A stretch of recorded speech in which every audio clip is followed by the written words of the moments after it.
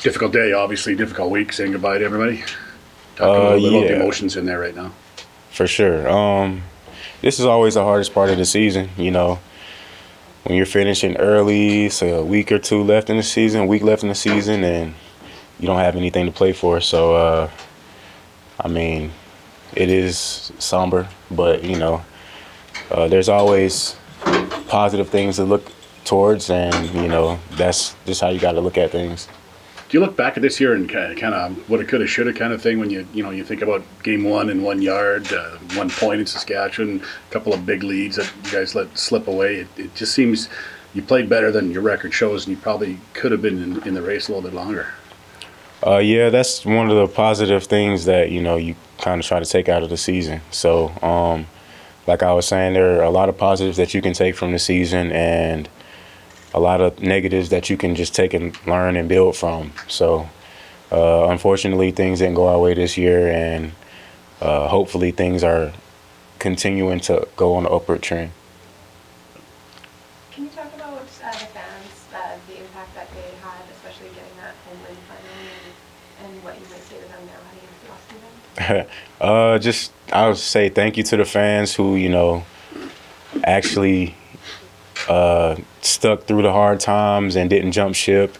I understand that it gets tough watching us lose, but we're doing our best to put out a winning effort. So thank you to those who did stick through with us through those times.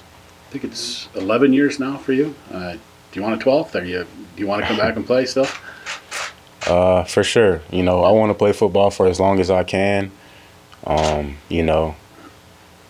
Whether that happens or not at my age is up to God and the other people who believe in me like I believe in myself. So we'll see. And when you see those games this year that have the lower crowds and really sparse, does that affect you and other players in any way?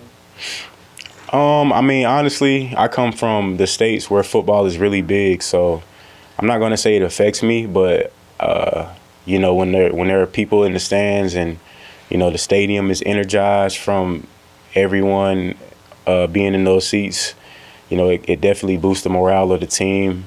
But it's up to us to win and give fans something to come out and see. So we'll work better going forward.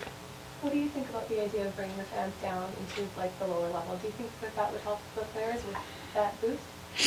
Yeah, for sure.